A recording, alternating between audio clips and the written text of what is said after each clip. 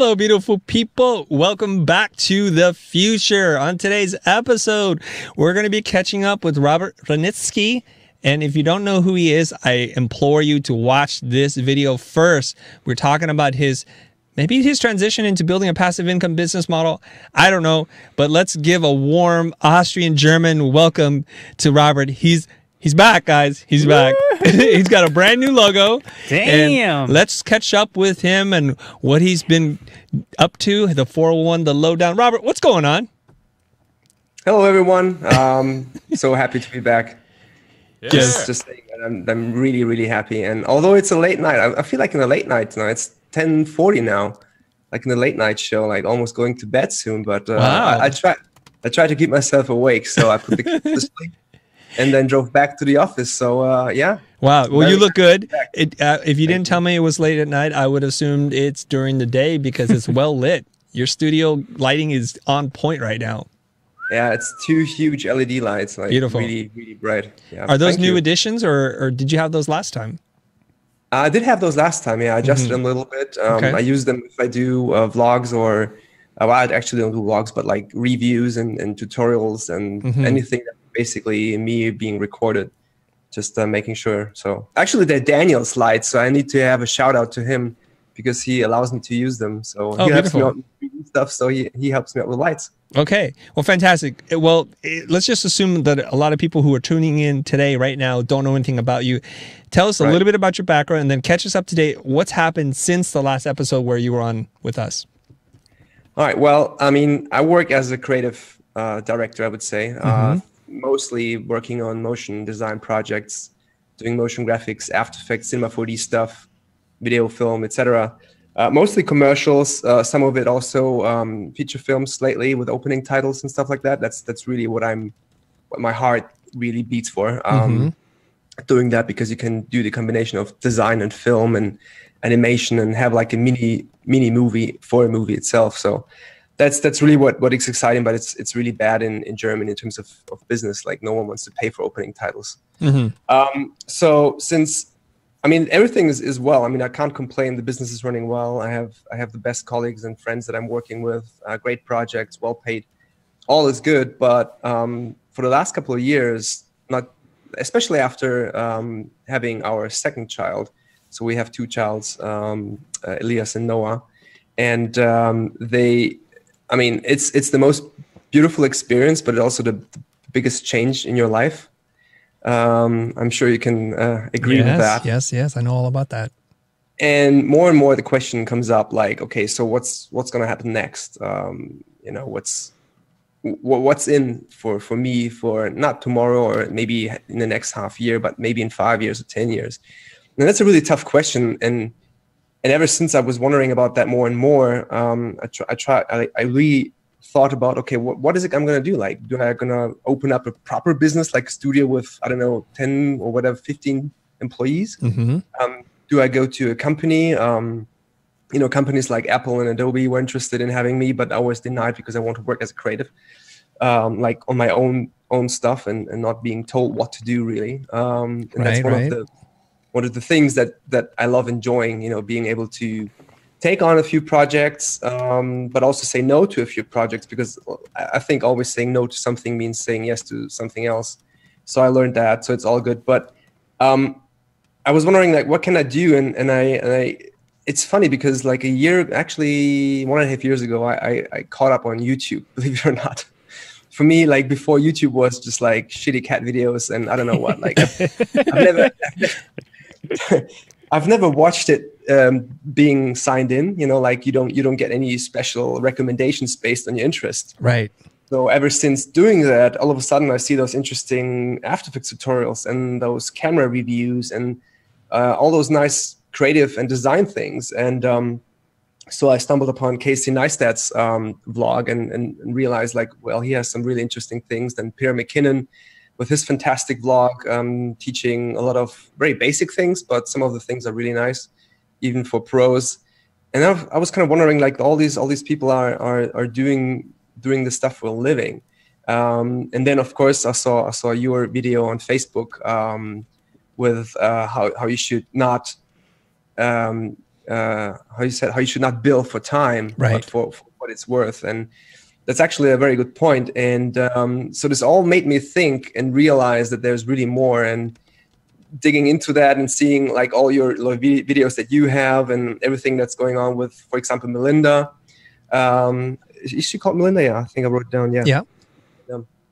And she's in a little bit of a similar position, I think. And this really triggered me into thinking like, hey, what can I do in terms of things to change, and how can I leverage my experience and knowledge and all the contacts that I have with all the industry businesses that I'm working for, like, you know, Wacom and Adobe and BenQ and so on. So how can I use that experience to, you know, to help others, as well as earn some money with that? And I realized in the last couple of months that it's certainly not easy. And you said it many times in your videos that passive income business is not like, okay, easy money and you're done. I mean, I knew that, and but it's just so interesting to like to feel it really through and to realize that it's a lot of hard work that has to go into that. Mm-hmm. And are you embracing that path now to try to figure out how you can build a passive income business model? Yeah, totally. I mean, I've been on a high since our last conversation. Oh, really? And, yeah. Well, tell us more. Well, emotionally, to be honest, I was really down, like, for the last year or so, like almost close to a burnout, like creatively, and also like, oh damn, I hate my job. And well, not really hate, because I still love it, but it was just so frustrating. A lot of projects repeating itself, and although I had some very exciting projects with opening titles and some conference titles and stuff like that, I still kind of felt like, oh man, I don't know how I can go on in that treadmill for any longer. And because I developed that habit of forcing myself to having to work. You know, I'm very disciplined, but I stopped cherishing the benefits of being self-employed. You know, being able to say, you know what, today I'm not going to go to work, or maybe I'm going to work late or at night, or I'm going to work at the coffee shop or at the restaurant or whatever.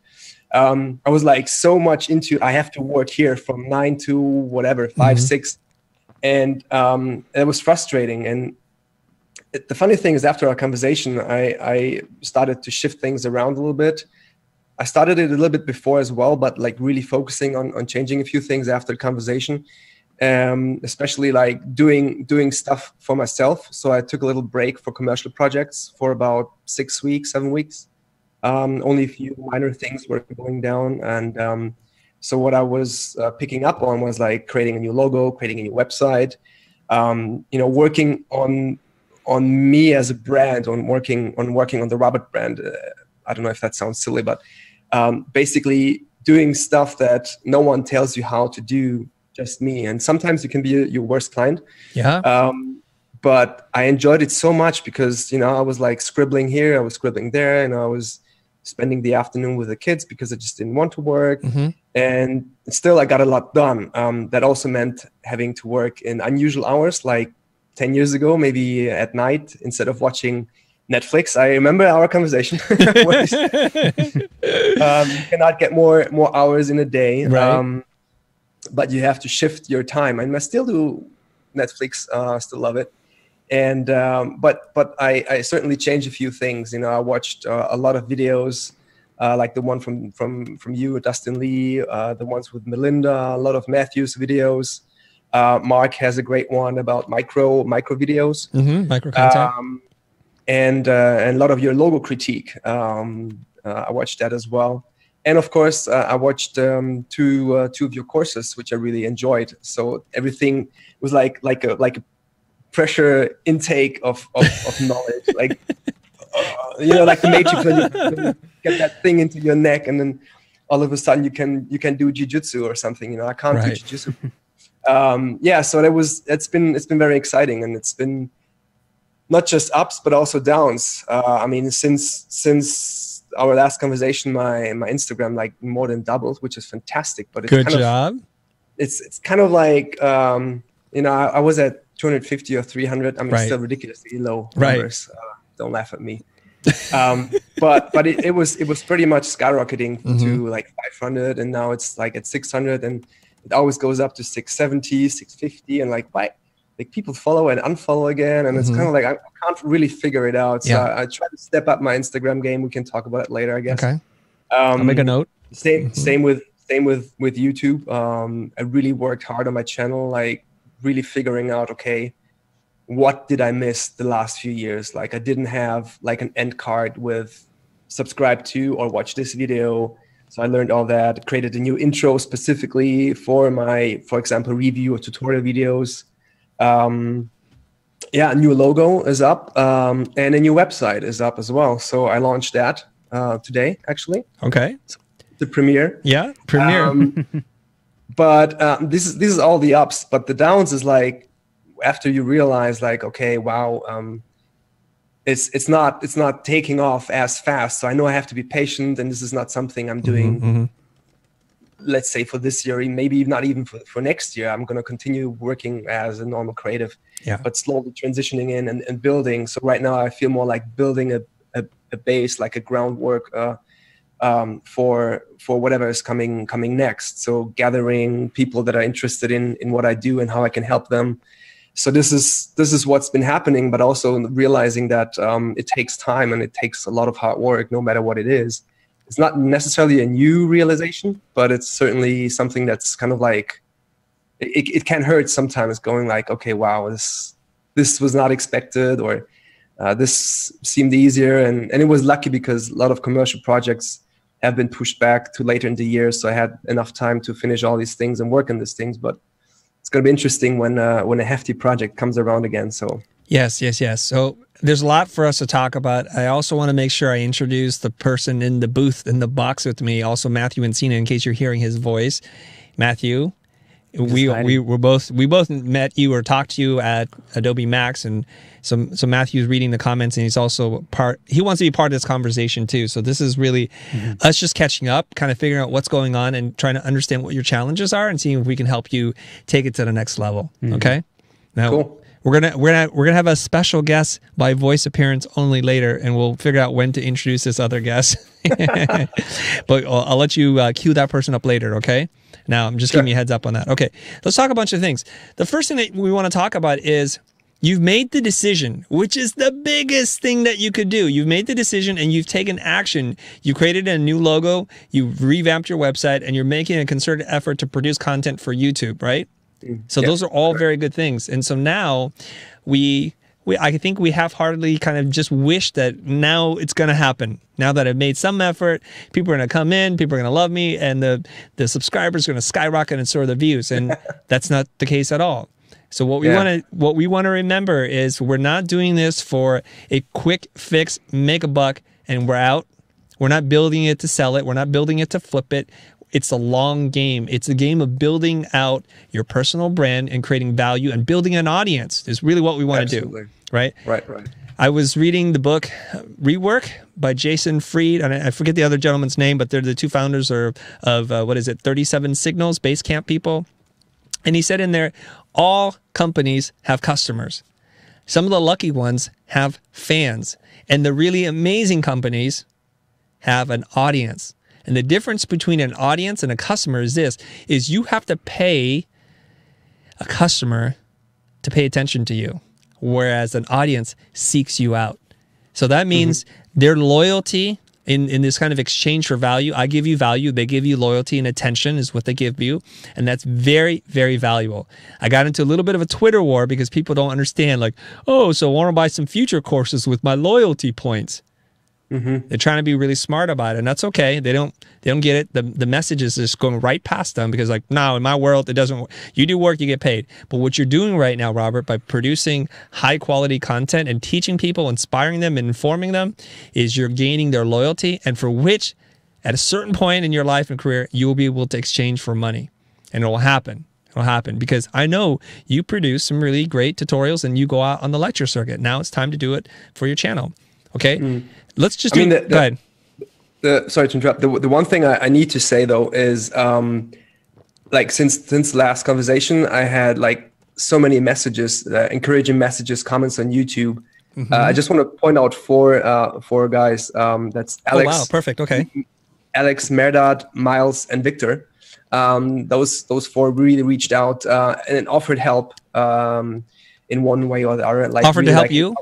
Yeah. And, like, wow. they don't know me, and I don't know them. Like, one is from the US, the other is from Germany. And funny thing is, one guy, Alex, he's a young student. He even emailed or called me. I don't remember.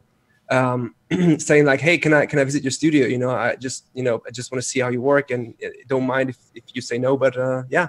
So I said, of course, come by. So we had a coffee. He liked it, and oh wow. I had the feeling it really helped him, and it was really. I mean, I didn't gain anything from that, and I didn't want anything for that, but it was a beautiful thing to do, because that was exactly how I did it, like 15, 20 years ago, and that gave me this kind of like this karma feeling, like, okay, things happen for a reason, and I try to help someone, and this person could be in my shoes in 10 years, 15 years, and remember that. So that's a big thing. I wanted to say that the responses and the comments that I received were like truly overwhelming, and it showed me that there's more good and love out there than trolls and hate and dislikes and whatever. And are you getting a little emotional right now? Yeah. Just a bit. Well, I mean, you're a soft-spoken German. to get back to the tutorial thing, I use this one here. I kept that. Matthew, you should know what that is. Oh yeah. That's his. Well, don't tease us. What the heck is it? Come on, I can't see it. Oh yeah, basically the last time when Robert came on, and we've been talking a lot about passive income and how to create content, how to create products. So while you guys were interviewing, I was building this deck of all the information that you and I have been talking about, Chris, in the office. Yes. And I made that as a downloadable PDF, and I pushed that out specifically for Robert, but also for the audience. So I also added that same link in the description below if you guys want to download it. It should be helpful for you guys who are considering making either content or some kind of knowledge product, but you guys don't know where to begin. Yeah. And this is something that was very helpful for me. I remember when Chris had first invited me onto the channel to start producing content for the future, maybe 3 or 4 years ago.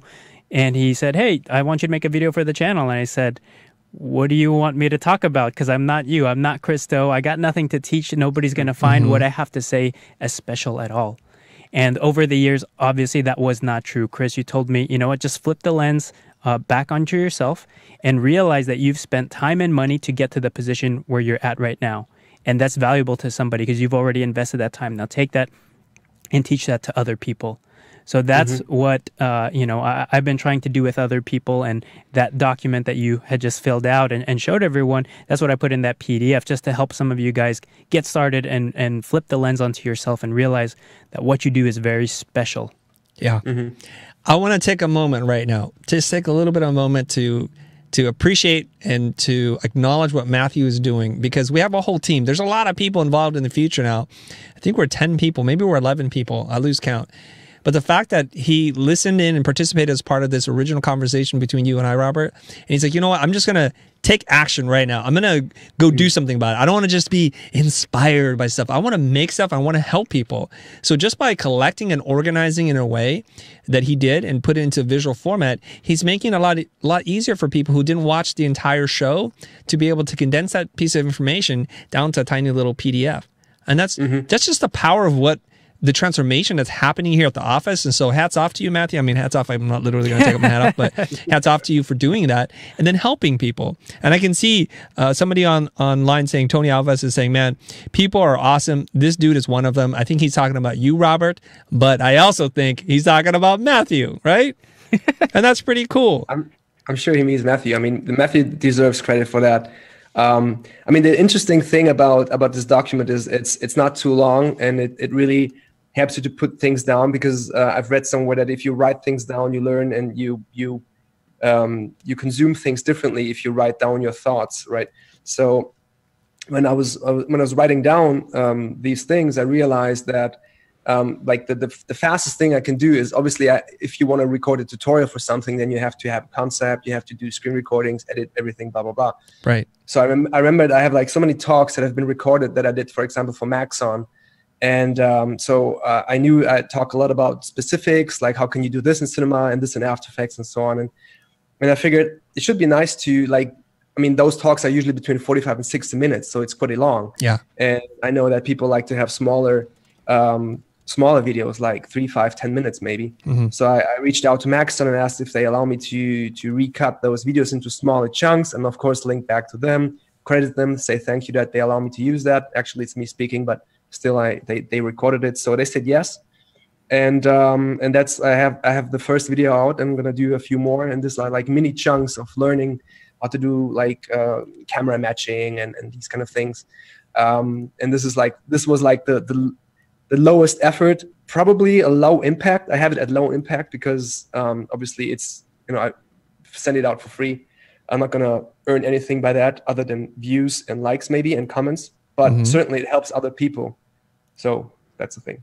Yeah. So, okay, let's take a look at your channel. Okay. I want to jump into your channel because I can see a couple things already.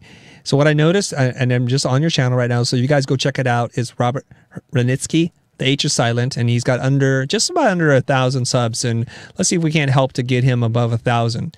Let's start marching towards 10,000. But I noticed a video you just uploaded 9 hours ago. It's not getting a ton of views. And the reason why I suspected is a couple things. One is nobody is organically searching for Sapphire Idents.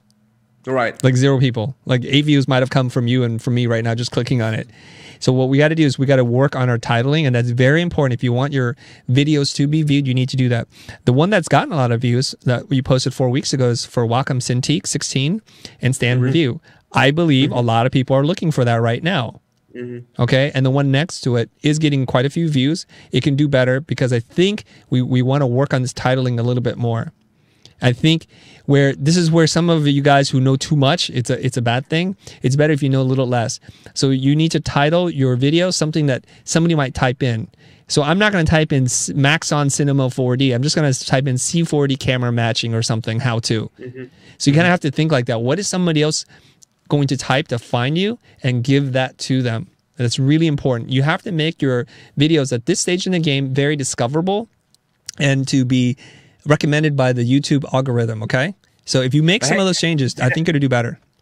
Hang on a sec. I mean, that's a very, very good point. I actually realized that the titles are very important, like, you know, without being too clickbaitish or something. But I realized while learning all this and watching others that the title is very important. So I kind of know this, I must say.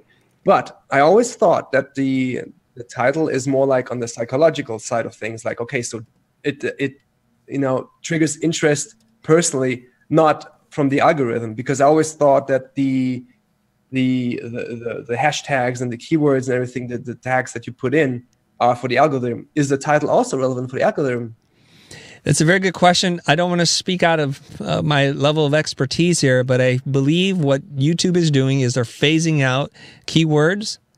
They are introducing hashtags, but it's still fairly new, so we're caught in between. So the only thing I know left are there's 2 things that you do: the title and the thumbnail. Those are the 2 probably biggest drivers in getting traffic to your channel, period. And I heard you say something like, let's not get too clickbaity. Now, to me, a clickbait is a sensational title that does not deliver. So it's like hot naked girls, and you click on it, and it's like, well, I see now I hate you because you didn't deliver on the promise. But you have to design the title in such a way that it borders clickbait, but you deliver on the promise. And there's a fine line. And for some people, there's a lot of gray, and some people it's black and white. And for me, there's a lot of gray in there because we have to figure out a way to give you this information I think is going to help you solve a problem, change your life, to inspire you. But in order for me to do that, I got to get you to look at it. And I know that the world is a really noisy place. There's a lot of things competing for your attention. So if I come up with a really bland title, something that somebody's not looking for, I can't help you then. And let me take that analogy further, okay? I say this to a lot of creatives that I'm coaching. I say that I believe I am probably one of the best resources for my clients to hire. But they have to be smart enough to recognize that and pay me so that I can help them. Otherwise, I cannot help them. And I don't want to deny them of that help, so they got to learn how to pay me. So the same thing is, you can help the world. Like, you can help people understand how to do Cinema 4D camera matching only if they can find your video. So you got to figure out how to get them there. Okay? All right. So that's one thing. Yeah. So I want to see your views go up a lot because it seems like all the tech stuff that you do seems to get a lot of reviews, right? So how can we get some of this other stuff? So when you're producing your tutorials, I want to see them get similar numbers. And that's when I feel like you figured out how to speak to your audience. And that's really important. Okay. So, yep, we'll do. The reason why there's, like, for example, the Sapphire Idents project is there because I actually wanted to include that on my website. Yep. And I only hit it on Vimeo. Oh, I see. If you remember, we talked about that YouTube Vimeo topic in Los Angeles. With Nick, and for me it was like always Vimeo, and like I said, I was catching up with YouTube so late, so that's why I uploaded some of the older projects. I see. YouTube, and I need to reorder them. I think you can reorder it on your page so it doesn't look like it's a new video. So technically it's an old video. I don't think you can. Not on YouTube. Not on YouTube. Yeah, there's fewer tools. Here's what you want to do. If the Sapphire ident is really for your website and to get commercial work, what I would do for now is make it unlisted so that you can link to it, but you can't find it. And that's what I would do, because right now when I tune into your channel, I want to learn, I want to grow. And so your channel has to be highly curated. Imagine if you tuned into the golf channel and they started showing you how to cook. And then you would be gone in a second. The same vice versa. If it's a cooking channel, show me cooking culture and foodie culture. Don't show me other things. So I would rather have you have 2 or 3 videos that are exactly the channel that you want to create, that you aspire to create. And I think that's going to be a mix of technology stuff, process how-to tutorials. I think that's your niche. If you do that, when somebody looks at this and they watch one video and they see like, ooh, there's 2 or 3 more. I kind of like where this guy is going. Then they're going to sub. Okay. Now, Matthew only has 3 videos. 3 videos on your channel? He has 3 videos. How many subs do you have right now, Matthew? I don't know, maybe like 15,000. And look at the way he said that. It's like, what? 15,000. He only has 3 videos. Now, one of those videos has over 640,000 views, but hey, that's another story. Right? And he's doing everything right. He's taken everything we've been experimenting with, some of the new things that we're learning, and he put it all into this. So if you want to know how to jack your YouTube videos through the roof, I present to you, ladies and gentlemen, Mr. Matthew Encina. I don't know why I gave him the list voice. I have no idea. Etc. Etc. Okay, Matthew, go ahead. Yeah, I think with everything that Chris is saying, title is important, but there's a lot of things that influence how YouTube promotes your video and getting that into in front of other people, right? So the title has to do with it. Things that you have to look into are search volume and search competition. So there's tools for that. TubeBuddy is one of them. vidIQ is another.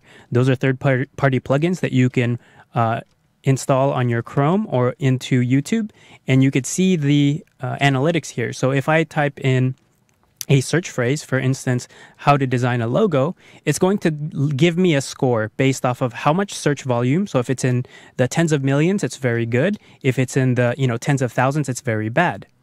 The other metric or the other measurement it will give you is competition.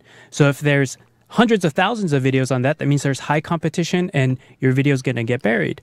If there's very little competition, that means you have a much better chance of standing out. So those 2 things are very important when you are developing your content. So for instance, if you're looking for content to make, what you might do, if you have some ideas, I would test it out before you even make a single thing. Before you even make the outline or anything, if you just have a rough idea, start typing in the search phrase that you would look for to find your own video. And what you'll see is whatever the top search results are, if you get tons of search results, that means there's a high volume of search there and there's a lot of competition. But you might also see that of the top videos that pop up, if they're only in the thousands, that means that it's probably very low search volume and people aren't actually looking for that. But if you see that the top results for the search phrase that you had put in, each of the top performers are up there are in the hundreds of thousands or in the millions, then that means you have some of the right keywords in your titles. Right? So that's just a way to test that. I know for me in particular, I made one video that Chris is referring to, and I just titled it DIY Workspace Desk Tour. Because I know that all 3 of those search phrases are high volume. They're trending very high right now. And there is relatively not that much competition for them. So I made a piece of content around that, and that's why I think that thing took off, because it's just highly searched right now. There's not that much competition, and it's riding on a lot of different trends in the internet right now, or in culture. And those two trends are minimalism and Marie Kondo. Marie Kondo tidying up. So those things are all pushing my video to the top, because it's touching on a lot of these points. You know, I'm putting a lot of these rods out, and I'm just waiting for the lightning to strike. So that's one way within the platform of YouTube that you could maximize how your video gains traction. The other things you might consider doing, because what YouTube does, it doesn't look at just the titles or just your content. It also looks at your description. So because YouTube is the second biggest search engine in the world, right after Google, it scrubs everything and reads everything that you put in there. So if you have a very lengthy description, and you have some very strong keywords in there, just like your title, and you bury that into your description, that also has a chance of pushing your content up. That's probably why your Wacom video has so many views, is because you probably put some description in there, you put the title of the product in there, and people are searching for those things. So YouTube and Google are promoting those things up. So those are all SEO things, those are all search-based things, and those are all looking at Google Trends and YouTube Trends. Yeah, that's very interesting. Yeah, so there's some technical stuff, and I think you have to treat every single platform that you're on very differently. So the way we treat YouTube is very different than we treat Facebook, than we treat Twitter, that we treat Instagram. We don't just blast all the same content on all of those channels. We've modified each of the outputs to suit the audience and what they're looking for there, right? So like attention spans are different, or their viewing habits are very different, right? For Facebook or Instagram, you're swiping, so you need to catch somebody within the first 1.5 seconds, or they're going to swipe by your thing. Versus YouTube people are sitting down and they're looking at a more passive way, where they're just sitting there, and as soon as they find what they're looking for, they will sit and watch for as long as you can hold their attention. So it's different user habits, right? So you're looking at the user and how they might be using the platform and how they might look at your content. The last thing that you might do is look into YouTube advertising. So this is something that we just started experimenting with recently on the channel, where we are pushing some of our content, like any of our content that already has good organic reach. We are putting a little bit of money behind some of those videos, because we know that organically people already like the content. We just need more eyeballs to see it. So what we're doing through the YouTube AdSense platform is that we're looking at different channels that are similar to ours, different design channels, different business channels, and we're building audiences based off of those channels, and we are targeting specific videos and specific channels. So that when if you're looking in YouTube, on the right side or below it, you will see related videos, right? So if you pay for that, you can actually get a spot there as a Discover ad. As a Discover ad, see if you see on the right side, it says ad there with the yellow, like that thing is getting pushed up there. So you can put a Discover ad on other people's videos. And the reason why you might do this is obviously to get views to your video. But more importantly, what I've learned about the YouTube platform is it looks at how users travel from video to video and starts generating relationships between those videos. So for instance, if we have a logo design video here, and there's a different creator who has a logo design video over here, and if somebody watches our video and then watches their video, all of a sudden YouTube is creating a relationship between those two videos. The more and more traffic goes back and forth between those two videos, it starts to develop a relationship, and it will start suggesting that. So there are ways that for us, we've been trying to maximize that, put a little bit of money there, so we are developing the relationships between our channel, other channel, or our channel and popular content. So can you define a little money? A little money, like $30, $30 per video. Yeah, $30 to $50. Yeah, like not a lot of money. And the reason why we are putting that money in there is because we found audiences that are cheap traffic. So if you target something, if you build an audience that's very broad, like if you just put in business, there's going to be hundreds of millions of videos, and that's going to be very expensive for your stuff to get pushed up. But if you look at something very niche like Cinema 4D tutorials, I know there's only a handful of people who are doing that. So you'll be able to actually buy some very cheap traffic to your videos if you can build your audiences off of Grayscale Gorilla, off of iDesign, off of any, School of Motion, any of these guys who are putting out really great C4D tutorials, you can piggyback off of that stuff if you target their videos, target their channels, and put some discovery-based ads behind it. And then people will come to your channel. And then YouTube, after you even turn off spending money, will start saying, you know what? People who watched iDesign also watch Robert's channel. People who watch Grayscale Gorilla also watch Robert's channel. So it's going to start suggesting for you. Right. Okay. That's a very interesting point. And it kind of makes me realize that, for example, let's stay on that example of the Wacom Cintiq review that I did. So I had that before the launch. So I did the review. So everything was done when the launch date came. So I launched it. And obviously, there's other reviewers that have thousands of followers, and they instantly had like, I don't know how many thousands of views on their review, and I had like, I don't know, 200 in the first couple of days, and then it picked up, and now it makes sense because probably those people who watched the video with the thousands of followers and views had my video being recommended. So this is the relationship thing that maybe happened. Yes.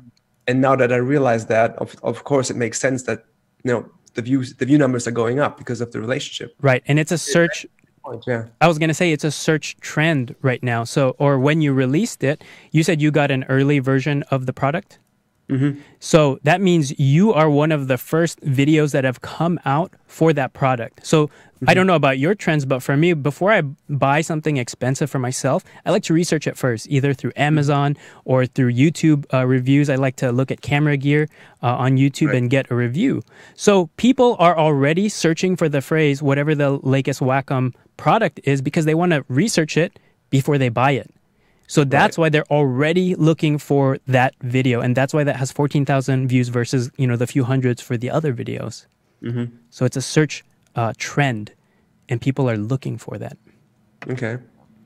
That's a very, very, very good point, Matthew. Yeah. Thank you. Yeah.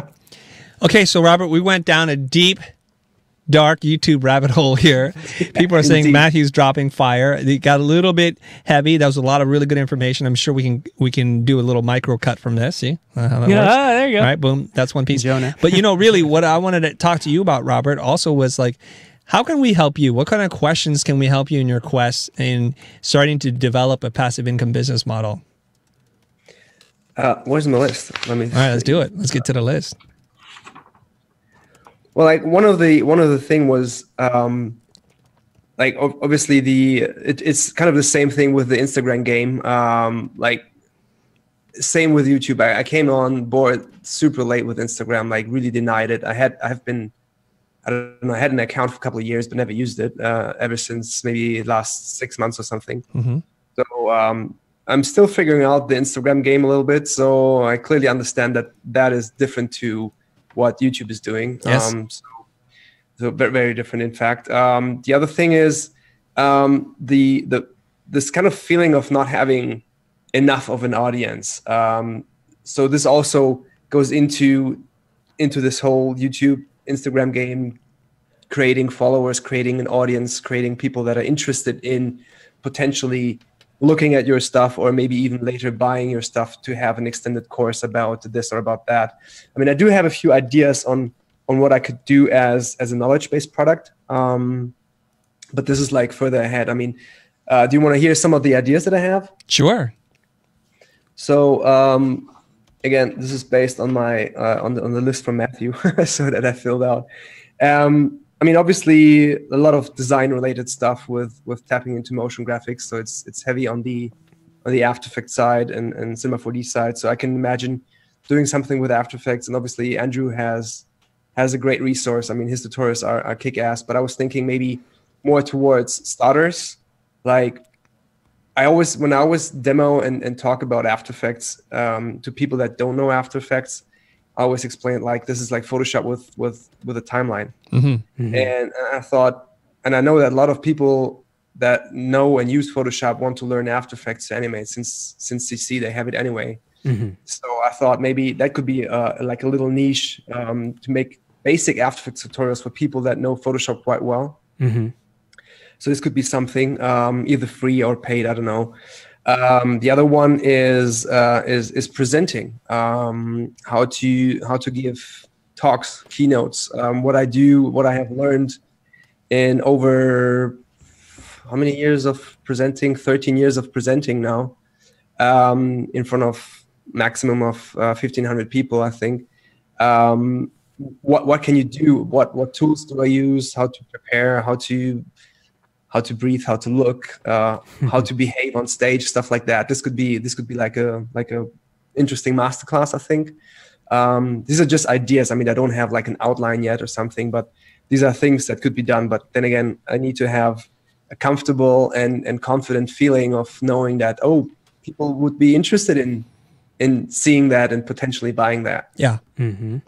So here's what I want to weigh in on this. I want you to focus on building your audience first and kind of figuring out what style of communication works and connects and resonates with your community.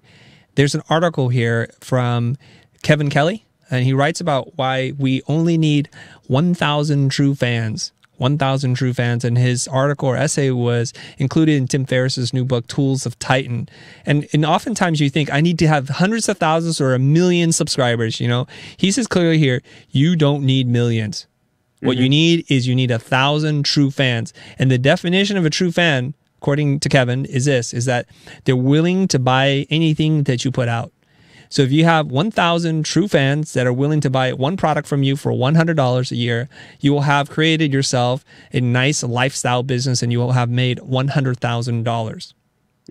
So let's focus on that, okay? Because now when you think about it like that, $100 product, there's a lot of things that you can make, Robert, and everybody that's watching this right now, this is how you guys are going to make $100,000 a year. This is how you're going to do it. This is the blueprint. So you definitely want to read this article. It's by Kevin Kelly, and it's kk.org, and it's 1,000 True Fans. And just check it out.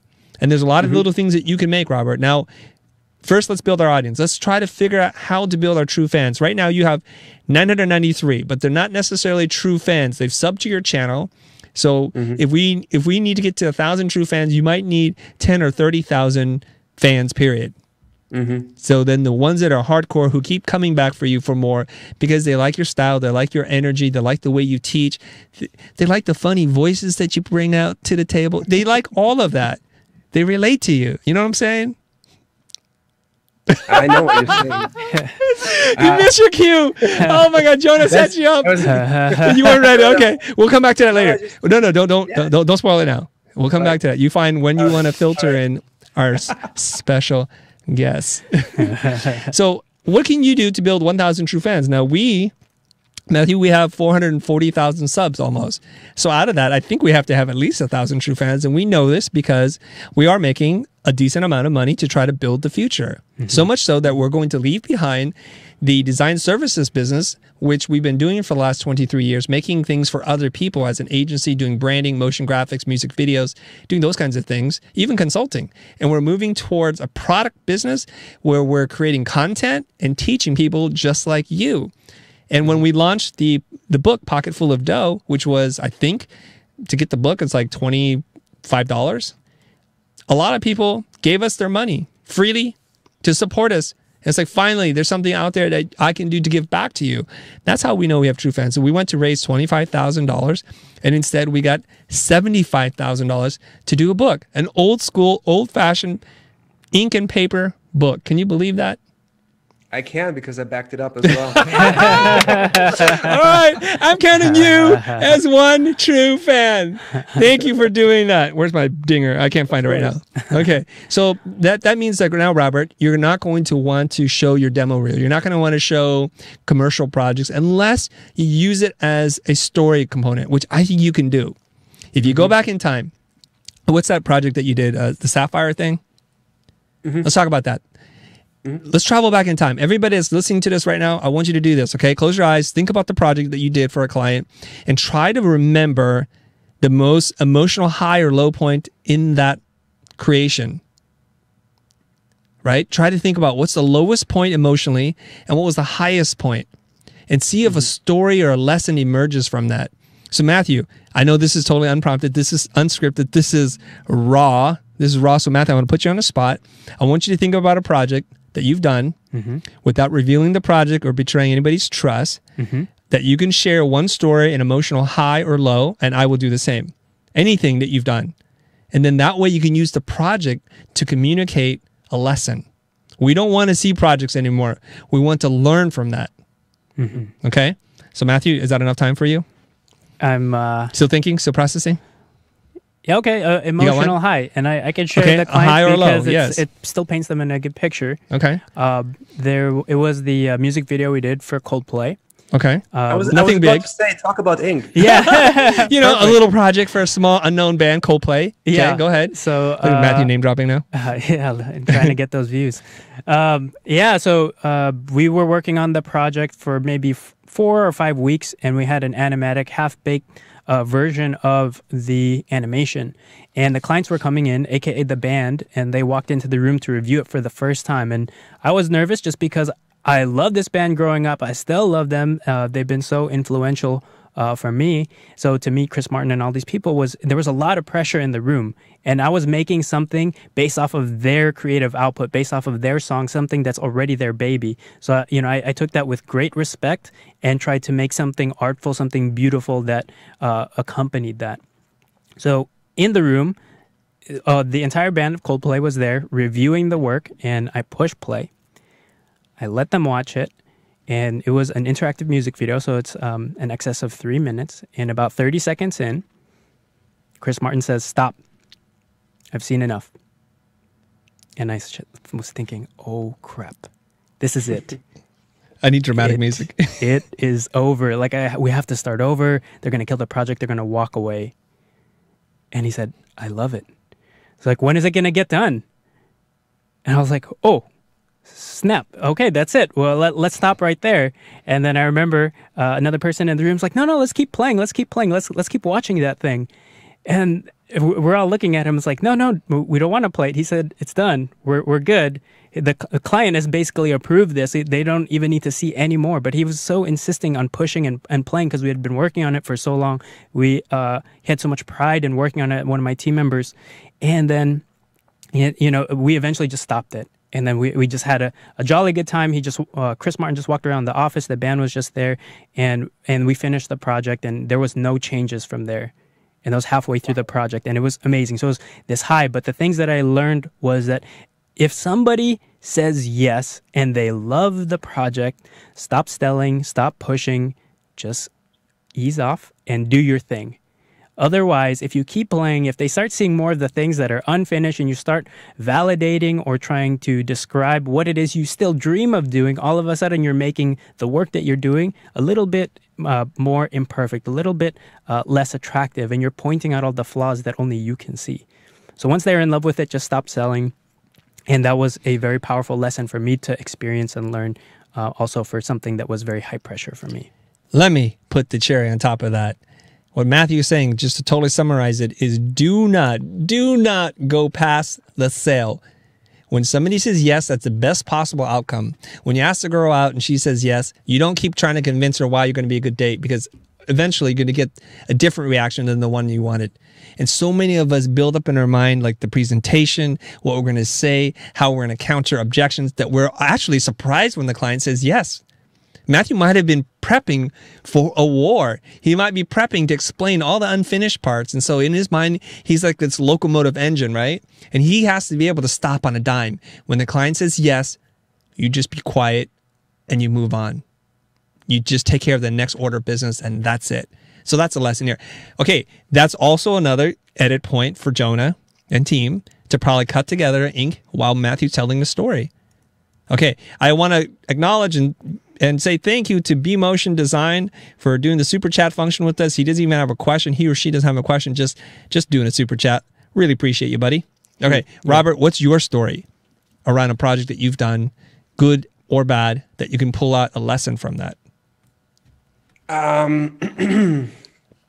Well, I mean, let's stick with a Gen Arts project, or the so-called Boris effects now, Yes. the Sapphire Ardents thing.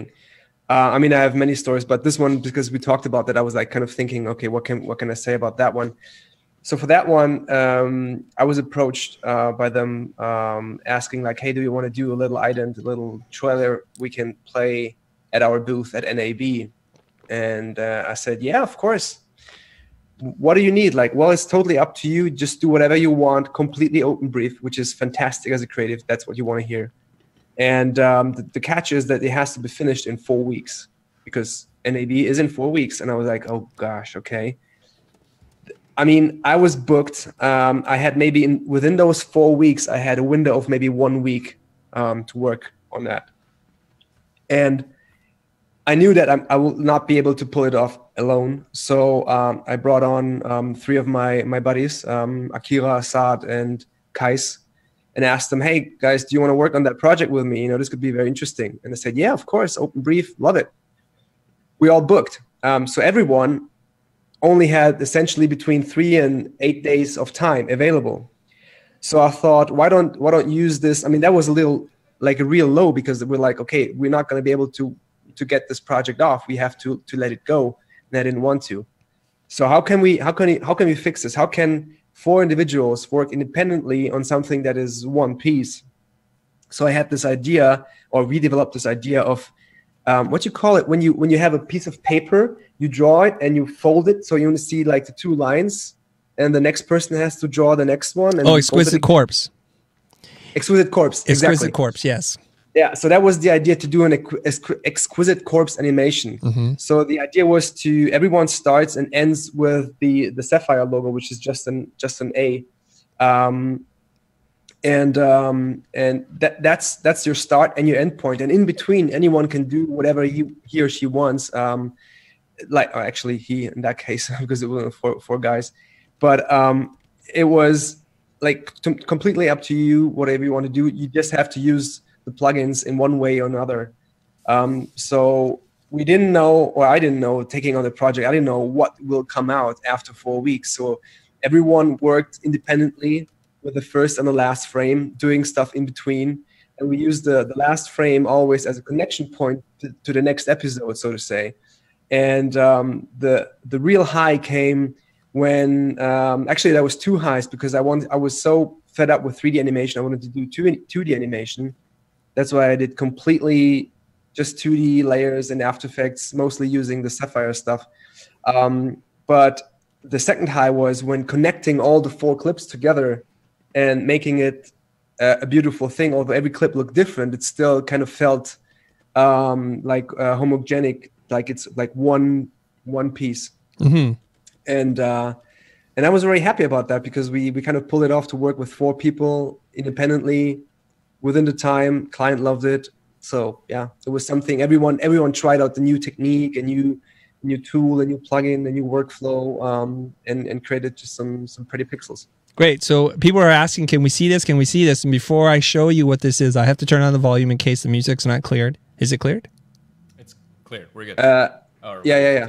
Is it licensed music or no, Robert? No. It was made for that piece especially. Okay. Should I turn the volume on, Jonah? Let me. Or it won't work. It's okay. Don't worry. You know what? We can just talk about it. Well, here's the interesting thing, and this is totally unplanned. So Robert describes the GenArt Sapphire logo as just an A, or just a triangle. Do you know what company designed just that triangle, Robert? I know it was you. How dare you? Well, this is just a pixel moving, just a triangle. Squeeze me. Yeah. I know, because I was talking to Brian Fox, and he said, actually, I was talking to Brian Fox about you. Yeah. Asking like, I don't know how we got to that, but I don't know. I said like, do you know Chris Doe? He must be like an amazing guy. I'd like to meet him. Maybe you can introduce us. That's what I said to Brian. He said, yeah, I know him. He designed the logo for us. And I'm like, oh, cool. So maybe, I don't know, next time I see you wherever in the world, maybe you can introduce me to him. And then next thing you know, I'm in LA and I'm bumping to you. What a weird world this is. Isn't it a weird world, guys? Wow. Okay, what a quinky dink, as my son would say. Okay, I'm going to hit play here. Jonah, should we just hit play or no? Go for it. With the sound or no? Let's do it. Yes, Let's do it. Let's live dangerously. Here we go, guys. I hope we don't get sued.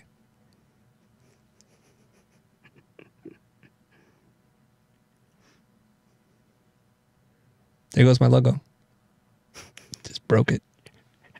I don't think we're getting levels from it. We're not getting levels. Okay, that's fine. That's all right. We could just It's talk okay. over it. So, is this somebody else's animation beginning now?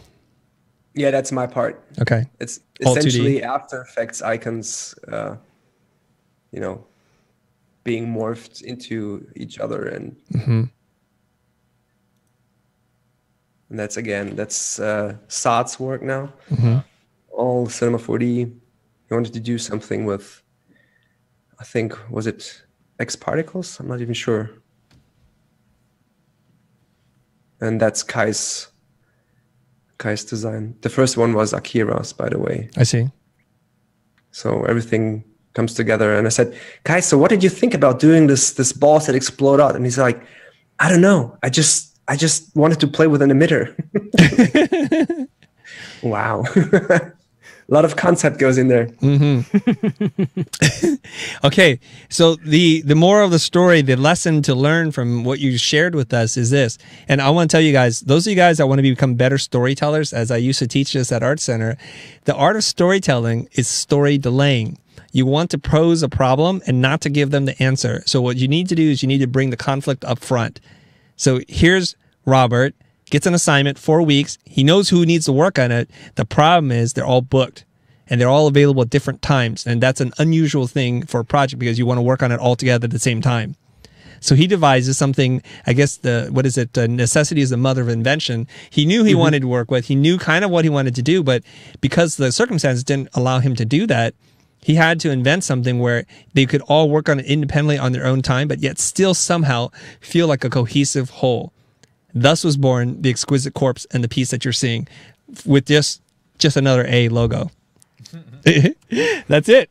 Okay, so that's what you want to do, Robert. So when you go and look at your old work, think about the story and tell that story, and then you can just play the piece. And it's really not about, well, then I opened up After Effects and then I did an easy ease keyframe. Because there are a lot of people who do that right now, and it's getting more crowded every single day. Unless you're this wild, outrageous personality, like Zimri, when you're okay, well, awesome possum. And if that's what you do, then people will tune in just to watch you be a goofball. But I just don't see you like that. You know, you're a really genuine, soft-spoken guy, and I think that resonates with people. So tell your stories, use the work. Go ahead. I'm not soft-spoken, my precious After Effects. There he is, the special guest. Rapes. There you are. He is not self-taught, ladies and gentlemen. Yes. Okay. Hopefully we didn't scare all the children away. You guys can come back out. What'd you guys think of the Golem there? We let him out for a little bit. Just do Cinema 4D tutorials in Gollum. Yes, you can do that. He will lose his voice. Yeah. I don't know how Andy Serkis does that for the whole thing. Oh my goodness. Crazy. Yes. Awesome. Okay. People are saying that's really beautiful. Yeah, it's great. Gollum impression. Yes, for the win. Okay. All right. What's your question number 2? My precious. From my end, Yes. what was that? Yeah. Yeah, that was the whole Instagram game. How to play that? How to? Oh, okay. We didn't even answer your question. Huh? We didn't even answer your question. How to play the Instagram game? Well, I mean, you know what? I don't get the whole stories thing. I kind of understand that. I mean, don't laugh at me, but I mean, I know like you post beautiful pictures and so on, and it's all good, and you have like the little backstory and the caption and the hashtags. But this whole stories thing, I mean, I understand that it's kind of like the day-to-day thing that you do, like the behind-the-scenes thing, but like, like, what is it up with stories? Okay, I'm not an Instagram pro myself, and I barely know how to use it. The first, you post so much. Well, I know, because I have young people here, the youngins. They come out there, Chris, you old fart. Let me show you how to do this thing. Why aren't you using this feature? I'm like, oh my god, when did they put that button? Oh, version 2. I'm like, oh, okay. So I'm a noob. I'm a noob to Instagram, so I'm going to share with you some of the things I've learned about how to use Instagram. You can think of your feed, which is your curated timeline, as a photo album, a book that you're publishing, and you want to be very careful about the images that you put in there so they either tell a consistent story and they're designed or photographed or color corrected in a consistent way. Because again, just like your YouTube channel, when I hit it and I'm like, oh, this is cool. Oh, that's really horrible. I'm not following this guy. I'm out. However, I think the Instagram stories is more like the raw, unprocessed film that doesn't make it into the book. So it's a nice combination of really curated, beautiful images and spontaneous, behind the scenes, really authentic versions of you. So I'm not going to take a picture of my shoes and socks and post it on my Instagram feed because that's really not what I want to be about. However, in my stories, I can do that, and I can write a little bit of something there if I wanted to. So they're quick, they're disposable, they disappear, and you don't have to worry about it. They're kind of impermanent, and there's something really cool about that. Recently, I did 2 Instagram stories live, and people were really kind of just excited to be talking to me, and I couldn't figure out why. And then I reached out and I talked to somebody, and they told me why. They said that when you appear on Instagram stories, you get an alert notification that this person is on right now, and they know it's going to disappear. So we're bringing back that old kind of ephemeral, this is here and then it's gone, it's going to disappear vibe back. And I think that's what Instagram stories is really good for. Quick, disposable ideas that you can try out.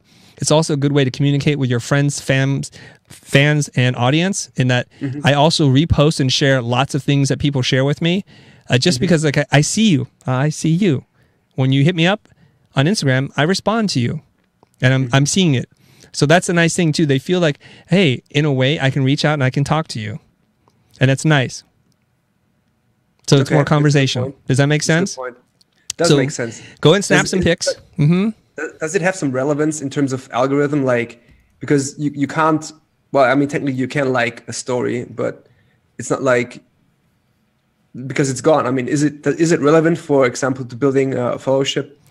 That's a very good question. I do not know, but I'll tell you something. I have not updated my Instagram feed for months, but I update my Instagram stories quite often. And I'm almost at 60,000 followers on Instagram, not having updated or uploaded anything. So in a way, it alleviates some of my own stress and pressure. And I think this is pretty genius about Facebook developing this, right? Trying to get that perfectly curated image and telling a story on Instagram is a lot of stress and pressure for me, especially because I got a lot of things that I'm doing. However, I feel like I want to interact. So now I can't interact because it's got to be just right. So this is a nice middle ground that they've created just for us, so that we can feel like we're being topical. We can share things. We can be in the moment. We can, let our hair down for those of us that have it. And we can just go for it, and we can be real, and we can peel back that glossy veneer and really connect with people. I think that's the nice middle ground. And I do not know how it impacts the algorithm, but I know this: if I don't keep posting, people are going to feel like this is a dead account. There's no reason to check in anymore. So that when I actually do have something to say, they're going to see it in their timeline. And you do need to know that. Basically, all the algorithms are working in a very similar fashion now, where if you follow somebody, but if you don't interact with them for a while, like on YouTube, they'll stop feeding that to you. So you may subscribe to 100 channels, but only really watch 10. YouTube is very smart. They're only going to start to serve you those 10 unless you start clicking on the other things. So it's important for me to not to be, or for people to feel that the account is being abandoned. It's not. I just have so many other things I'm juggling right now. Okay? So somebody with a lot of Instagram experience, maybe they can tell me, he doesn't know what he's talking about. And yes, I don't. So I'm not going to argue with you much. All right? No, it's fair enough. It helps already. Yeah. So that's what I would do. And it's very liberating. You don't have to be perfect all the time. I know it's hard for me, but I try. That's true. Okay, let's go with question number 2. 3. 3. Okay, what's question number 3? Oh. Hold on. What does that mean? Well, Talk to me. therapy. Is it the other way around? No, it should be right. Right? Yeah, well, I mean it means like I sent you my new logo. Yes. Do you have the files? Yeah, let me pull it up. Well, I have the finished file. Let me where's my keynote? I'm panicking here. Okay, here we go, and hit play. This is your new logo.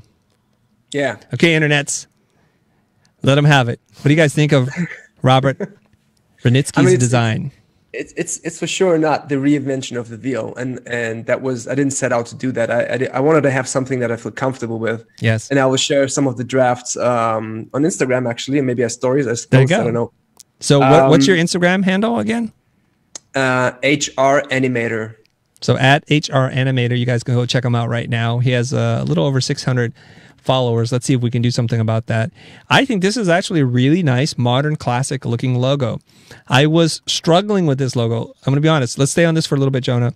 I was struggling with this because your name is Robert Renitsky, but it's with an H. So I forgot that the H is silent. So I'm like, where's the freaking H in this logo? It's not Robert, but it's kind of interesting because now I can remember then every time I see you, if we don't talk for months, I can remember, oh, the R, the Renitsky. I get it. Now I will remember. So this is all it needs to be. A logo needs to be simple. It needs to be appropriate. It needs to be memorable and distinctive. And it needs to be something that you could probably recall pretty easily. So I know this logo. And But did you see the, go ahead. Did you see the H?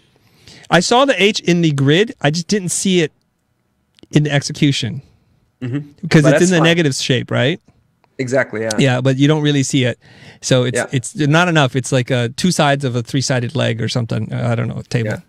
Yes, Yeah, but I think it's a really not- nice mark. I would wear that on a cap. Hint, hint. I'd wear that on a cap or on a T-shirt. That's how you know you have a nice mark. Yep. That's I it. have that in mind. You do. Okay. But The cap what didn't I- arrive in time. What I'm struggling with, and, Yeah. and when you wrote me back on email, I was really laughing because it was exactly mimicking what I felt. So Chris wrote back, "I like your logo. I'm not sure if the type really belongs there." You wrote something like, "It feels like the type is being wants to join the party but wasn't invited," right? Yes.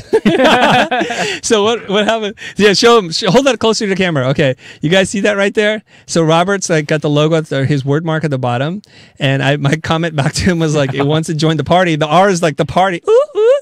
And then they're like, "Hey, we're cool too." And they're like, "No, you're not. You don't get to join this party." So I don't think you need it. Why do you need it? You don't think so? No, I don't I think don't know. so. I mean, like to describe what it is, but that's why I kind of left it, and I have like two versions, one with the bold Robert and one with the bold Renitsky. Yeah. But other than that, I stopped developing it because I didn't know where to put the type, make it bigger or smaller, because I thought the shape is strong. So if you make the type bigger, The shape logo becomes gets smaller. Yeah. Yeah, exactly. So it was really difficult, and put it to the side. No. Yes. Just Robert, no. You know what you can be? It's, You could just be like the artist formerly known as Prince. You could just be a symbol, man. Starbucks removed their type. Everybody's removing their type. They don't need it anymore because the symbol is so strong. And if your symbol is so strong, over time, people will recognize it and they'll recognize you. You don't need it. Okay, Okay? cool. Yeah. Question answered. Thank you, sir. You're welcome. That was the easiest logo therapy I've ever had to do, Matthew. Yeah, quick that down. Why couldn't Yeah. they all be like that? 2 minutes. Well, when they show up ready, then that's the way it is. No. Yes. Well, I mean, I'll say this too, guys. Let's just be honest here. We generally don't pick logos to critique that are already really, really, really good. There's nothing else to do with it. So we want to pick something because there's something to play around with. So if we didn't know Robert and he submitted that logo as part of logo critique, I'd look at him like, yeah, it's just really, what am I do? I just delete the type at the bottom and call it a day. That's it. It's I'm like, done. There's nothing to learn from Yeah, that. that's it. Move on. Okay. All right. Cool. We probably need to wrap up pretty soon, maybe another 10 minutes. Maybe we can talk to the people that are watching this right now. Matthew, is there any, they're just like mostly talking to themselves right now, right? Or amongst themselves? Yeah, well, once you Yes. told them to go at it on the logo, like that, all they are all conveying their opinion in the comments. now. Oh, are they doing that now? So they're just going crazy. I'm trying to go back. So if you guys have any questions for Robert, definitely bring it up right now. Yeah. Questions for Robert. Questions about how you can get started on this, getting on the passive income train with us, because it's a glorious thing. Even if you do it just kind of as a hobby to figure it out, you don't need to fully commit to it just this second. I'm not telling anybody to do that, to quit the business, lose the job, fire the client. I'm not saying that at all. no. It's also risky to do that. It would Yes, be it is. stupid. But what I really liked, like in the summary, was, or to sum it up, was like this joy that it brought back to creating. Because creating the logo or the website or the intro or anything was like, oh man, this is fun, because I want to do it. No one tells you to do it, but I want to do it. Yeah. I think it's a beautiful thing. And once you taste it, as many people are tasting it, Ron Segal, Melinda, They're like, oh, this is kind of nice. You just get to do whatever and be anywhere. Just to connect this story a little bit from the beginning of our live stream together, you had said that you just woke up one day and realized, why do I work like I have a full-time job when I'm an independent business owner? I can start work whenever I want. I don't even have to show up to work. I can work from the beach. I can work from the coffee shop. Are there beaches in Berlin or Germany? No, you're landlocked, right? Well, up in the north. Up in the north. Okay. So you could just be anywhere and do anything and take on as many clients as you want or take on as few clients as you want. And you just need to remind yourself from time to time that you are the boss of you. And when you're doing these passive income business model, it's pretty awesome because really you don't serve a client anymore. You serve an audience, and that's a wonderful thing. I wish it for everybody that wants it. Okay. Now, Matthew, have they had an opportunity to write a question? Yeah, I mean, these are for Robert. Not all of them are on topic necessarily. And I'm afraid to get off track. Well, there's no track. Yeah. If it's a good question, it can work. Or are you afraid to ask it? Yeah, okay. Well, somebody was asking, I think it was, let's see, it was Derek. Robert, this is for you, Robert. Since you don't have a large social presence, has that ever created a question of legitimacy with your clients? That's a really good question. That's a great question. All right, That's cameras on Robert. Robert, you have the floor. To be honest, no. What do you think that is? Because, I mean, I started doing this stuff before there was social media.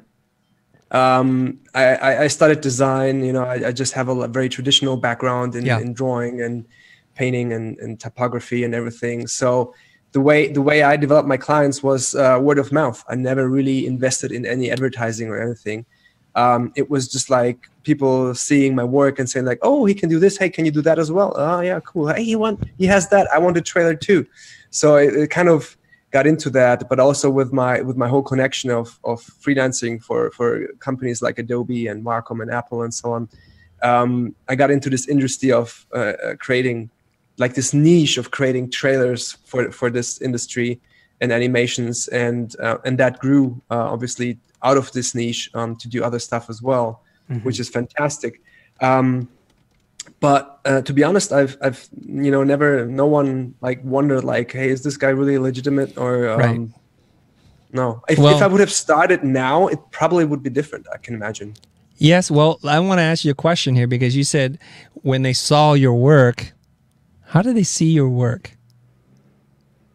Well, on the website. I mean, I had a website for forever. I mean, I started out with web design, and that's what brought me to animation. Back with Flash, that was my first tool I used to animate. Flash and then Live Motion. Anyone knows Live Motion? Not Chris, Live Motion. I don't. No. Live Motion was like the Flash killer from Adobe back then, before the merger with Macromedia. So that was my first connection with keyframes, and then followed by After Effects, because I realized like, hey, anything that animates, moves, and has sound to it is like amazing, more amazing than a still. And this is how I got onto animation. And then since having the web design background, I always had a website, and this helped me a lot. Sending out links like check out my work. So if you would consider my website as a social presence, then yes, I was there, but it wasn't social. It was just a website. Cool. I have another question that's off topic of that. Okay. Shoot, no, I just... David was asking, Dave Coe, he's asking... What's up, David? Now that you have started on this journey of building a secondary business, a passive income business, how do you find time to balance between that, your family, and your creative service business? That's a good question. Luckily, for the last 7-8 weeks or so, like I said in our first conversation, I wanted to take some time off. So I took it easy during Christmas and December, as well as January. So I have very few projects going on right now, just minor, like smaller projects that I can fit in here and there. So this allowed me to work on the passive income thing, on the concepts of a few tutorials, edit the tutorials down, do the logo, do the website, do all these things. And the good thing was I could freely manage my time with these things because there was no client. So I could say, you know what, Like yesterday, I was skiing with my son, and then went to the studio at 5 o'clock and worked until 10. That's awesome. So that was nice. I mean, it was a little bit stressful in terms of like, hey, you don't want to hang out in the office so late. But then on the other hand, I had a wonderful day in the snow. That's awesome. So I really enjoy that, because this is, for me, this was what's all about, to be your own boss, being self-employed, being able to say, you know what, it's snowing outside, it's beautiful, let's go out. I know that once the next bigger project comes up that has a tight deadline, that needs 4 or 5 weeks of creative work done, things going to slow down on my own brand business, you know, if you want to say so. So I need to slot in time. But for now, for the last 2 months, basically, I was lucky that I eased out on a little on the project side. So I need to see how I find balance. It's gonna be a process for sure. It's gonna be challenging, but Yes. maybe I have to watch even less Netflix then. Well, let me just recap something that you just said right there. When you have client work, it pays the bills, but then you have no free time. When you have no clients, you have a lot of free time. You can spend time with your family, with your kids, and your girlfriend, and or do personal things. The problem is you do that too long, then you have no business. And you do the business part too long, guess what? You have no family. Your girlfriend's going to leave you, and the kids will be estranged, and they're like, who's dad? I don't even know my dad. The key is to figure out how to ease in between those two. And the secret, my precious, is passive income. Because you get to spend time with your family while making money. And it's the one few times in your life where you make money while you're sleeping, eating, playing, skiing, snowboarding, whatever it is that you do. That's the beautiful thing. And it could just be enough so that you have a good chunk, maybe 60 to 70% of your income comes from working with clients. And then 30 to 40% comes from passive income. And if you can find yourself those 1,000 true fans and build a business around that, and I'm going to do a talk on this more later, not this point in time, how to do that. So then all of a sudden it's like you make more money and you work less hours and you have a higher quality of life, and you still get to stay sharp working with real clients and working on projects that you just love. No more like being beholden to the client just because they call and you need the money. I want to answer 2 questions really quickly. One is from Carlos. Carlos is like, I'm Spanish. Should I make my content in English? And the answer is absolutely yes, because it's an international audience. Why limit your audience to Spanish-speaking people? You could do it bilingual if you wish. That's a lot of extra work, but I would just work hard on making it in English because that is the international language, okay? It's not just because I speak it. Fred Brown asked this question: what do you think the best social media is to get clients, and what's the best social media to meet new designers and collaborate? Okay, the best social media to get clients, it depends on who you are and what you're doing. I was speaking to Vincent Daniil, somebody I'm consulting right now, and he's on a platform that is just for gamers and concept artists. Matthew, did you know about this platform? What is it called? I'm spacing right now, and I can find him in a second, okay? I'll tell you what it is. But so you need to kind of figure out where your audience or your client is. So if you're in the graphic design space, if you do logo design, branding, packaging, I think your best bet is on Behance and Dribbble. Get your work up there. And if you're maybe into the fashion space, probably Pinterest. And so that get your work out there, because people have a much higher buying mindset when they're on Pinterest, because they're actively shopping for things there. And it really depends on what your strengths are. I think because Robert and our backgrounds are very similar, Matthew, in that we make video, we know how to tell stories with motion using graphics, and we have the cameras, we know how to edit things together. YouTube is a great place for us. So it depends. But I think also the thing is, if you keep thinking, I'm going to make content to attract clients, you are probably seeing it on the like a short-term goal versus the long-term goal. It's really about building audience. Think about what platform do I need to be on to build 1,000 true fans? Let's rephrase that question. You have some thoughts on that while I tell you what this person's website should be? Or yeah. So just kind of finishing off on that idea is like, where do you put your content so that potential clients might find you? I could only speak on our behalf and on our history and what we've done. Our calling cards over the years were really big projects that we've done. These were marketing, kind of like marketing efforts that we looked at. So pretty much throughout the history of Blind, our service company, our calling cards became all of the music videos that we've done. So back in 2006-07, it was crazy for Gnarls Barkley. It was this watercolor thing, and since then, I think there was probably at least 10 jobs that came as a result of that one project. Then there was a music video for Justin Timberlake, Love Stoned. I'm not really sure what that generated after that. There was probably a couple of spots that came from that. Yep. So, but all of these we know that we're not necessarily going to make money, but because there's visibility and there's it's for a very visible client, we're just leveraging their audience by making high level work for them. So on the business side, on the client service side, that has been very helpful to attract potential clients there. For me personally, I've had some success just posting my stuff on Instagram and Twitter. And I won't necessarily say that these are clients, but clients in what I'm looking for. So for me personally, I'm looking for speaking engagements. I'm looking for areas in which I could go out and continue to grow my public personal brand. So I'm constantly putting out posts there on Instagram and Twitter, sharing my insights and my stories on there. And that's how I got to go speak at, not NAB, what's the other one? Well, you did speak at NAB with me. Yeah. But the one... SIGGRAPH, yeah, yes. SIGGRAPH, sorry. At SIGGRAPH, because I posted something on Twitter there, I tagged Cinema 4D, and then the community manager, Matthias, he reached out to me and it's like, hey, do you ever think about speaking? And I said, yes, I want to speak. And then, so that's how that happened. And that was just me putting my stuff out there, being transparent, and sharing my process. So those are just a couple of examples from experience that I can share with you guys. I don't know. There's plenty of other examples, I'm sure, of other people who's utilizing social media to gain clients. But we have different goals nowadays than we did 10 years ago. Yes.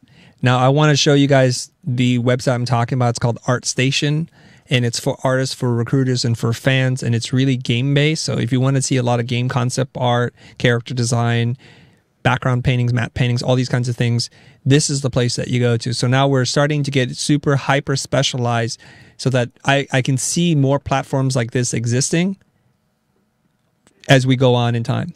So Behance will probably have to splinter off into lots of different things. There's a site just for people who do logo designs, a site just for people who do amazing packaging, and that's where you want to be.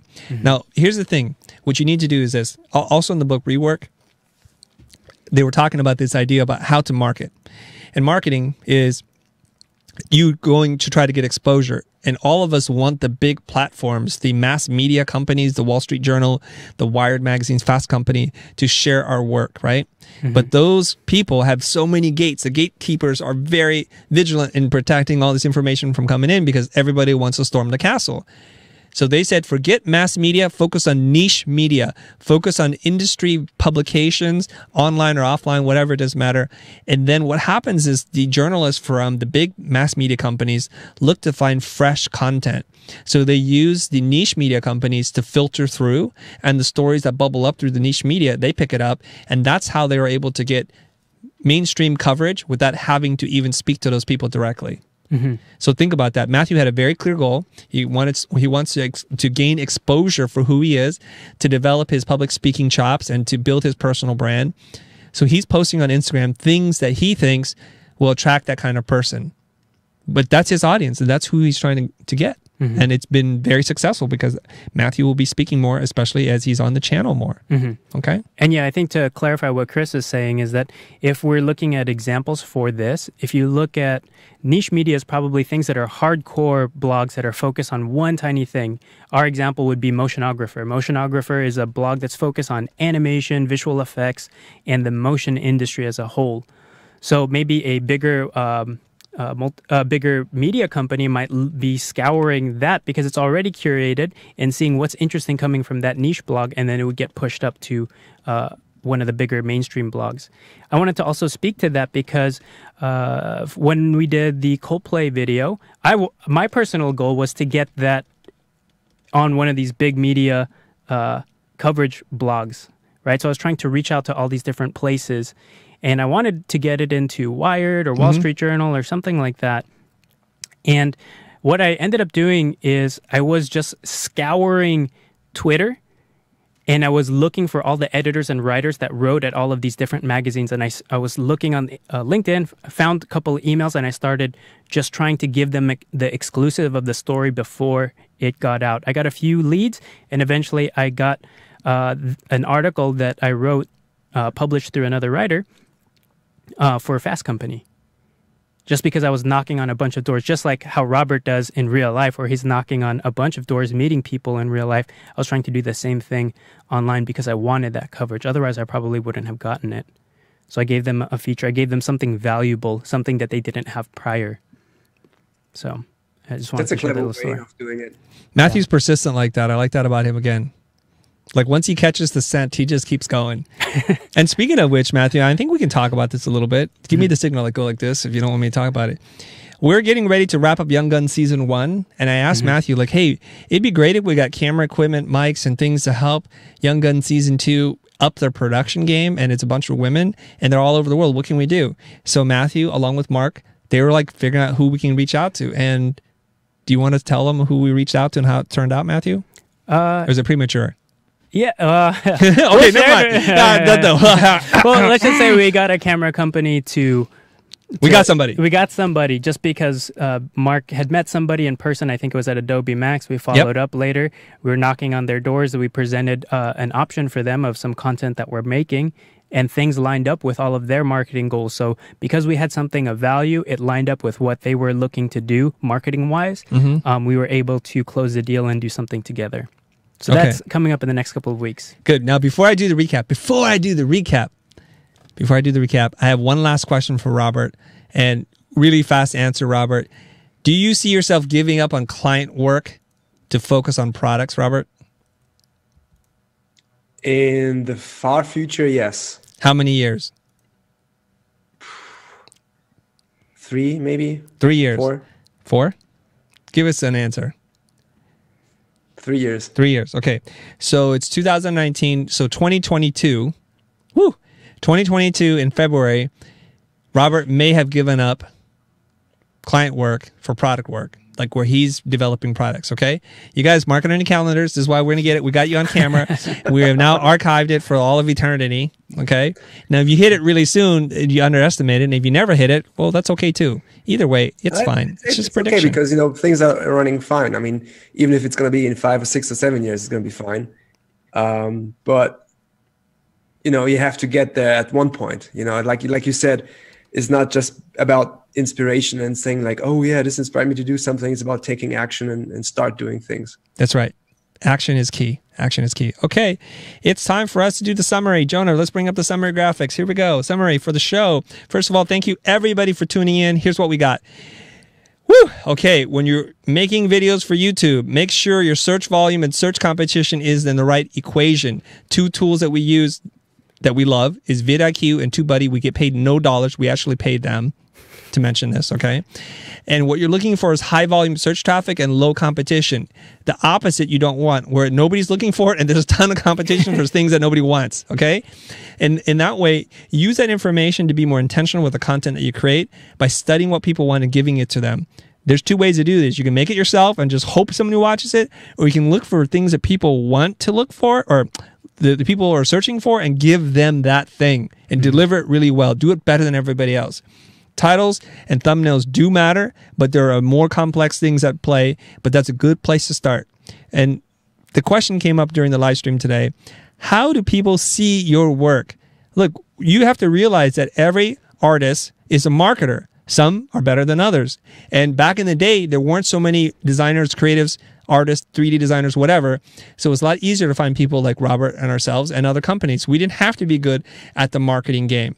But as you get better at marketing and your fame grows, this is an old Brian Collins quote here, don't mistake fame for mastery. Don't mistake fame. Jonah, don't mistake fame for mastery. I was trying to find out, like, eventually he gets it. Eventually he'll get it. Okay, and if in case you're wondering, look, English for now is the international language. It may be Mandarin someday pretty soon.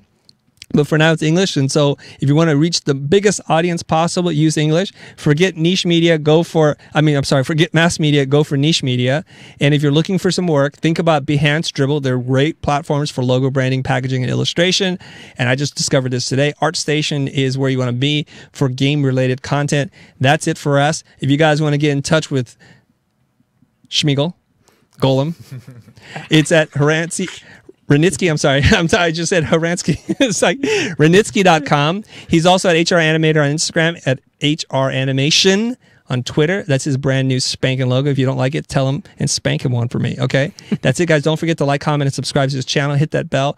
And I want to give a big shout out to everybody that supports us through the sustaining members and any other way that you do it. Thanks. This is a joke. What's the best nation? It's donation. Thanks very much, everybody. Oh my God, I can't tell you guys about this, but we'll be back for this in the Game of Thrones. You either win or you die. A new design challenge is coming up. That's it. We're out of here. That was a busted up ending as ever. I put one together. Let me play the music and just embarrass myself right now in humiliation.